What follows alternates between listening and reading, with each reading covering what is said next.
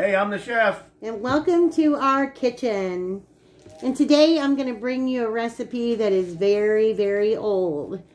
That's older than me? Very much older than you. The way I look or the way I feel? How I look or how I feel. I feel like I'm 90. This is a recipe that has been in my family for I don't even know how long. My grandma used to make it. From my understanding, my great-grandma used to make it. My mom used to make it. And I have the recipe here that was from my grandma. And it's like, I've had to write it down because it's just so old that it's not hardly readable anymore. So I've made sure to copy it down. That's at least from the 50s or 60s. Yeah, it's very old. This is a very old recipe. So it's also very easy. If you don't like raisins, though, you're not going to want to make it. But for anybody that loves raisins, then stick around for this one. We don't have to get out a mixer, nothing like that. We're going to do everything in our sauce pot until it's time to add our flour. And we're even going to put our flour in our sauce pot off of the stove. We're just going to mix it all up, and then we're going to dump it into our baking dish. You're going to need a 13x9 baking dish. You can butter it and flour it, spray it, whatever you want. I'm just going to give it a spray down with some canola oil. So let me read you these ingredients. First thing you're going to need is a cup of granulated sugar, 2 sticks of butter. You can use regular butter or you can use margarine. I'm going to use a cup of raisins. I always use more raisins than just a cup. That's because of me.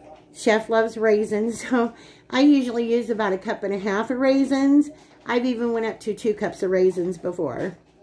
You're going to need a 1/2 teaspoon of nutmeg, 1/2 teaspoon of allspice, and 1/2 teaspoon of cinnamon, a pinch of salt, and 2 cups of water. I want more raisin in it. Raisin in it. That's what we're going to start out with. We're going to cook that on the stove, and we're going to bring it to a boil, and we're going to let it boil for about 5 minutes. Once it's boiled for 5 minutes, we're going to turn the burner off, push it off the burner, and just let it sit and get cold. So this is a 2-step process. So if you have stuff to do during the day, you want to make this, you can make the first part, shut off your burner, push it off, go about your business, do the things you got to do, come back later on in the evening and finish it, which is very simple. So what do you say? Let's get to making this raisin cake. Got my trusty saucepan here too, and I thought since I'm making this recipe that's really, really old, the chef always makes fun of me because I keep this knife. The tip of it is even, the very, very tip is gone. But this was a knife that my grandma and my mom used to use all the time. So yeah, when I just have a simple chore, and it makes the best potato peeler. Not very sharp. He says it's not very sharp, but I could prove him wrong. You go to jail for that. No, I'm just kidding. That's when you need that new thing made by Safety Can Express. Save My Can Express. You guys would not believe what the chef has thought up for a commercial. They can only do it on Saturday Night Live. I don't even know where he gets these ideas. I just don't know. But it would be really funny. I just don't know if it's something that would get us kicked off of YouTube or not. It might be. Probably. It's a Saturday Night Live kind of thing. Anyway, this is my knife that I use to cut up my butter. He always makes fun of me, but I will keep this knife until I absolutely can't keep it anymore. And hopefully it outlives me. And I can pass it down to my niece. So, anyway, let's get started making this, so I'll quit talking. All right. First thing we're going to need for this is a cup of sugar. So I got my pan here. You want to use your large saucepan. Because like I said, when we get all this stuff mixed in, later on we're going to mix our flour and everything right into our pan. So there goes our cup of sugar. Oh, and my mystery thing's still coming up, guys. I haven't forgot about it. I just got to find a few more items. No, we hasn't forgot about that, and we haven't forgot about going on camera either. It's just things have just been a little off lately. You know, life outside of YouTube, things going on. Okay, now comes the raisin in it. Got to get that in there for the chef. Him and his raisin in it. I'm uploading a video while I'm doing this, so I'm hoping that this is going to record okay. We shall see. All right. Like I said, we still have all those raisins that my sister-in-law gave us that we're trying to get rid of, which is not a problem around the chef, but with us getting ready to start that diet again, yeah, 1 cup of raisins. Anybody that's on a keto diet that's never read the Atkins book knows you can't have raisins. Carrots and raisins will just stop your system flat and throw you out of ketosis. So no raisin cake. After right? This. Yeah, after this, yeah. All right. No carrot cake, I mean. All right, there's about a half a cup of raisins. So we got the chef a good half and a cup and a half. If you want to follow the exact recipe, then it's a cup. This cake is just very different because a lot of things that you make it's got raisins in it, but they're hard raisins. What we're doing, we're going to plump those raisins up and we're going to bring the juice out of those raisins, and that's what's going to help flavor that cake. This is a cake that doesn't have any icing on it. I'll let you know ahead of time. But it's so moist and flavorful that you don't need icing for it. Just get you a hot cup of tea, a hot cup of coffee, or a little glass of milk, and you're good to go. Okay, we've got our raisins in. Now we're going to do half a teaspoon of nutmeg. And wouldn't you know, I forgot my teaspoon measuring, but that's okay. I don't need it. Done this plenty of times. Half a teaspoon of nutmeg. We're going to do a half a teaspoon of cinnamon. You know what, I'm just going to shake that in there because we always do a little extra. Just a little. We do about a teaspoon of cinnamon, actually. And allspice. We're going to do a half a teaspoon of allspice. I'm going to give this just a shake down in here. All right. That's about a half a teaspoon allspice. Excuse you. Just for good measure, I'm giving another dash of nutmeg. All right, we've got all that in there now. We're just going to do a pinch of salt. So just that ought to do it for our salt.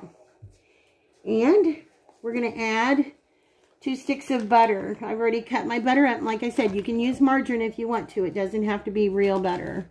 Yes, chef? Yeah, I think Pooh's hungry. She just brought me a porcupine and wanted to know if you had any more porcupine balls. Porcupine balls are all gone. Well, he brought it to me, so. That's life with the chef. I should write a book, seriously. Life with the chef. But I wouldn't trade it for anything in the world. Yeah, he is my partner in crime for life. So we were watching Raisin one time, and there was a show on there, and I guess Dan was worried about Raisin filing for divorce, and she said, I would never file for divorce. I would never leave you. You're stuck with me. Just consider it a life sentence. That's kind of, yeah, that's how we see it. A life sentence without any possibility of parole. So, and we plan to keep it that way. And to that, I've got 2 cups of water. I'm going to add that in here. Okay. Now what we're going to do is we're just going to give this a stir. Got my little trusty whisk here. Just going to mix all this up in here. Get all the spices mixed up. Just a little. And I'm going to get it over to the stove. I'm going to put this on medium-high. More closer to high. We're going to bring it to a boil. Once it starts boiling, I'm going to turn it down to about medium. We're going to boil it for 5 minutes. So let's go to the stove. Okay, we got it on the stove now. I've got my burner on about high. I'm just going to mix it around again. Make sure to get all of our cinnamon and nutmeg and allspice mixed up. And we're just going to sit here. And you don't have to keep stirring it right now, just occasionally. We're just going to watch until it starts to bubble. We're going to stir it all up, make sure our butter's all melted. Once it starts to bubble, we're going to turn it down to about medium, medium-low. We're going to let it boil for 5 minutes. We'll be back when it starts to boil. All right, if you can see this, just about all of our butter's melted now. We've got that creamy color. And we're just starting to come to a boil. Got a slight boil going on right now. Just a little foamy. As soon as it comes to a more of a rolling boil, just a little under a rolling boil, we're going to go ahead and turn the burner down. So when we get that far, we'll be back. Okay, if you can see the bubbles now, we're bubbling. I've got my burner turned down to just a little more than low. And we're going to time this for about 5 minutes. Once our 5 minutes is up, we're going to shut our burner off. We're going to take it off of the burner. We're going to put a lid on it, and we're going to let it sit there as long as it takes until it gets cold. So we'll be back. Oh, and I wanted to also mention that you'll just want to give this a stir occasionally during your 5-minute waiting period. All right, our 5 minutes is up now, and we have that wonderful raisin smell going on in here because we've got all that juice coming out of those raisins, making that smell so good. I'm going to shut my burner off. I'm going to put a lid on my pan, and I'm just going to move it off of the burner. And we're going to let it sit there until it doesn't have to get cold, but we want it to cool down. We want it to at least get to room temperature. If you try to mix the flour and everything in while it's hot, then it's not going to rise much. And this is a cake that doesn't rise a whole lot anyway. It rises just enough to make it delicious. So we're just going to let that sit there. I'm going to put my Noxzema on my face and do my stuff that I normally do in the evening time. And I'll come back and check this in about an hour and see how it is. And if it's ready, then we'll get to adding our other ingredients. Okay, everybody, we are back to finish out this My Granny's Old-Fashioned Raisin Cake. So this has had plenty of time to cool down now. I'm going to take the lid off. And I just wanted to show you guys, this will form a film over the top. But that's okay. That's what we want. That's part of the flavor, so don't be alarmed by that. As you can see here, I've got my trusty old 13 by 9 inch glass baking dish. Just because we're doing it a little retro style today, just bringing out my old baking dish. Got my raisin mixture right here. I've got my oven preheated to 350 degrees. The timer just went off. So I'm just going to give this a stir, and I'm going to scrape all the raisin juice and sweetness from the sides of the pan. Give my raisins a little bit of a stir. Now, to this, what I want to do is I want to add 2 cups of flour. You can sift this if you want to, but it's not necessary. We just want to get 2 cups of flour in there. There goes 1 cup. And 2 cups. Got our 2 cups of flour. Now to this we want to add, we're going to do 1 teaspoon of baking powder. And I like to use the Clabber Girl brand. You can use whatever brand you want to use. It's 1 teaspoon of baking powder. And 1 teaspoon of baking soda. Alright, and that's all there is to this. Now we're just going to take our whisk and we're going to blend this all up in here. Get it all nice and mixed up. Now if you find after you've added your 2 cups of flour that it still seems a little loose and you need to add a little extra, it's okay. You can add a little extra flour. Sometimes we do, sometimes we don't. I think it just depends on how much juice those raisins plump out when we cook them. So I'm trying not to keep my arms in your way, but I am right-handed, so I stir better with my right hand. So we're just going to mix this all up. Try to get all those lumps out of there. You can use a hand mixer if you want to, but why bring out something else just to get it dirty, right? Okay, now if you can see this, it is, to me, it's just a tad bit loose. That means we've got a lot of raisin juice going on. So what I'm going to do is I'm just going to come in and I'm just going to grab about a half a cup of flour. And that ought to do it. Just a half a cup and get that all mixed up in there. We don't need to add any extra baking powder or baking soda. We've got plenty in there. We don't want the cake mix to be too thick, but we don't want it to be super runny. So that was 2.5 cups total of all-purpose flour. Give this a good mix. Smells so good. The raisins have came out, making that batter a nice light brown color. Oh, it smells so wonderful. And you know, if you don't like raisins or you don't think you like raisins, give this cake a try before you totally make a judgment call on that, because I think you might change your mind. Raisins are good for you too. They're packed with iron, vitamins. Okay, all we're going to do now is we're going to pour this into our sprayed 9x13 pan. Make sure we get all of that out of there. I didn't bring my scraper over, and I'm not going to worry about it. I'm not going to ask the chef because the chef is taking a nap right now. He's been a busy bee all day today. He's been out working outside a little bit, getting the vehicles all prepared for this next winter blast we're supposed to have come through. So, all right, we've got all that. Whoops, knocked over my spray. And we're just going to spread it around to its level. And like I said, this won't rise a lot, but it will rise. You'll see when we're done. It makes the best raisin cake, y'all. Cake, breakfast bars, whatever you, well, they're thicker than a bar. So, all right, we're going to put this in the oven. And we're going to let this bake. I can't really remember.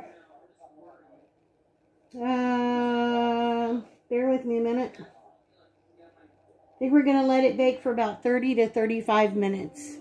So I will let you know exactly how long it took me to bake this. So let's get it in the oven. We'll show you what it looks like when it's done. Okay, there you have it, guys. Grandma's old-fashioned raisin cake. Actually, it's probably great-grandma's old-fashioned raisin cake. Can you see those dimples in there? All over from all those raisins. I know there's a little bit of a glare. Sorry about that. This is one of those cakes you don't have to worry about the raisins all sinking to the bottom and tasting burnt. We have raisins throughout. And like I said, it does raise, if you can see that. But it smells so good. You get a faint hint of that cinnamon, a little bit of the nutmeg.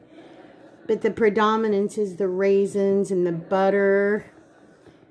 It's just got the perfect amount of sweetness. And like I said before, if you don't think you like raisins in cakes or anything like that, give this one a try before you totally count them out. And hopefully this one will change your mind. I did want to let you know that it took 21 minutes for this cake to get done. So I did the toothpick test. I just stuck a toothpick in the center and pulled it out. And when it comes out clean, it's all done. So as you can see here, though, it's one of those things that was a guessing game. And I couldn't remember what my grandma and my mom always said. But on this card, there is no... Somebody wrote up in the corner 350, but there is no time that you're supposed to bake this. So I was guessing 30 to 35 minutes. Like I said, I couldn't remember. I make this a couple of times a year. But it was 21 minutes that it took me at 350 degrees. So as soon as this gets cooled down, I'm going to cut it up. But I also wanted to add, if you would prefer to dust it with powdered sugar or even make a vanilla glaze for it, you can, whatever. But to me, this is one of those cakes that just doesn't need it doesn't need a glaze or it doesn't need a frosting on it, but you're welcome to do whatever you'd like to. If you want to make a glaze, take a cup of powdered sugar and a tablespoon or so of heavy cream or milk and whisk it up with a dash of vanilla and just glaze it all over the top. But we like it just the way it is. So, like I said, as soon as it gets cooled, I'm going to cut up a piece and I'll show you what it looks like on the inside. Okay, guys, there you have it. There's a piece of this nice, dimply raisin cake that's loaded with raisins all throughout. Let me show you this side. Raisins. And this side, just a layer of raisins. Needs more raisins. If you can see that in there. Nice plump raisins. It's so moist and buttery. Nice and soft and moist. This cake is delicious, guys. So enjoy the picture because by tomorrow I'll have devoured all of it. I called my oldest brother earlier. And I asked him if they made this cake when he was a little kid. And he said yes. So to our guesstimate, which as you can see, we've talked about this recipe before. This recipe has got to be 75 years plus old. So it's a very old recipe, a very easy recipe, as you can see. Probably older than that. It's probably over 100. Probably over 100 years old, yeah, probably. But we know it's at least over 75 years old. So, you know, give it a try. Please give it a try. Really good. I think you guys might be surprised. And like I said, it's not one of these cakes that need an icing. It's great to have with coffee or tea or a glass of milk.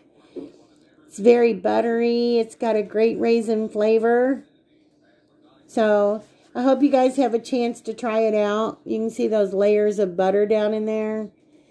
If you guys have a chance to give it a try, if you do, please let us know in the comment section. And thank you to our new subscribers. Thank you to our loyal subscribers. Thanks, guys. We love and appreciate you all. And I guess that's it for tonight. We will see you guys in the next video. Bye, guys.